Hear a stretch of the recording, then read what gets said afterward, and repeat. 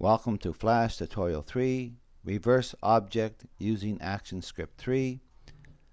And in order to do this, you have to have done the previous tutorial, Flash Tutorial 2, Test if two objects hit, using ActionScript 3. And that's what I have opened on my computer. So now we're going to have it so that when this ball hits this wall, it's going to bounce back and hit another wall and keep going back and forth like that. Let's unlock this wall layer. Select frame 1. Over here, double click on this wall. Now we're inside the movie clip. By that I mean, if you look up here, we're inside wall right movie clip, and we have just the image. Double click on it because it's all fuzzy. Get them crosshairs, right click, copy this. Go back to scene 1. Click on the stage somewhere, paste it in, and if you can't find it, go up here, make your stage smaller, 25%, and you'll find it somewhere. It should be there. I'm going to bring mine down and see I have right here in line with the other one, but way over the other end. While it's highlighted, I'm going to modify it, convert it to a symbol, movie clip, center registration, and call this wall, W-A-L-L, left, capital L, shift underscore MC. Copy this. OK. Open the properties panel, and it should say instance of wall. If not, you have to click on this. Excuse me. You have to highlight this. Open the properties panel, make sure it's talking about this movie clip, and paste in that instance name. Lock all the layers again. Select the actions layer. Open the actions panel. And to make this work reasonably well, we're going to use something called a variable. Sometimes people don't like the word variable, but it's just a place to put information.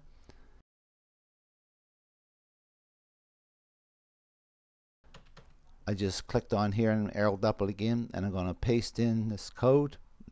VAR turns purple, space. I'm calling this variable speed, capital S-P-E-E-D. You put a colon, full colon, then capital N-U-M, and as you start to spell this, a drop-down menu can come up, and when you see the word number, you can hit enter, or you can spell it out. It should turn blue. Space equals 5, semicolon. That's the speed we're going to change this by, increment it by. Okay, so it moves along.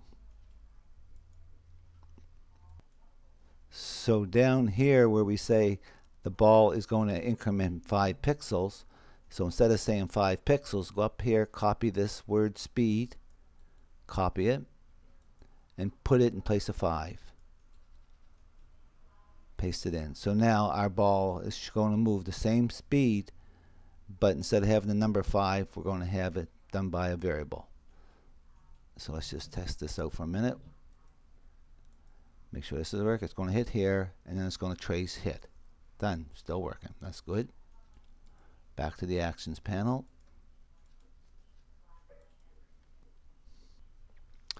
So now, when this ball hits this blue wall here, we want it to bounce back. Right now, all it's doing is trace and hit. So after that trace hit, put an enter and type this code. Type, type, type, type, type. It says speed equals, so we're talking about that speed, that's how fast it's going. In our case, it's set at 5 by the variable up here. So speed equals speed multiplied by, that's the asterisk, which is the uppercase of the number 8, minus 1, semicolon. When you multiply something by minus 1, all you do is change its sign. And since we're on the x-axis, plus would go from left to right.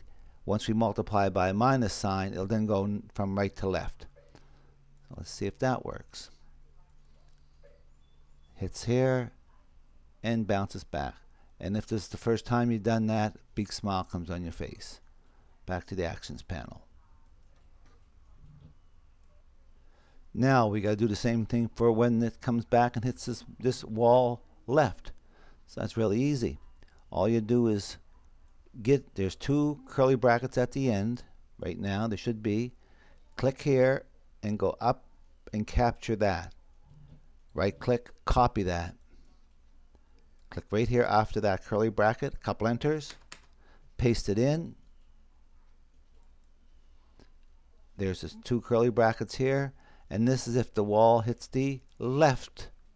So make that a capital L, and now this should bounce back and forwards and back and forwards. Test movie test.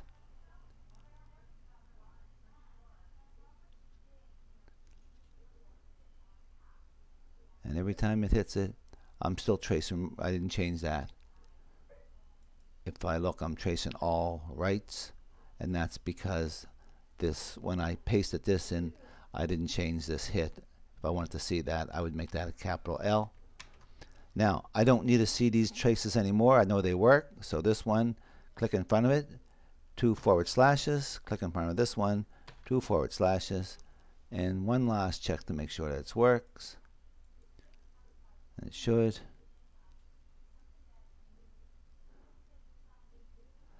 Now, here's the good part of a variable. If I wanted to change the speed of this and didn't have a variable, I'd have to go in here and remember what was here before, change this one, and I have to change this one. If I had several things going on, I'd have to change them all. Here, all I need to do is go up to the speed one here, and let's make it really fast. Let's put it on 15, and now watch how fast the ball goes. Boom, boom, boom. So that's the value in having a variable. Hope you learned something from this tutorial, and I hope you use what you learned.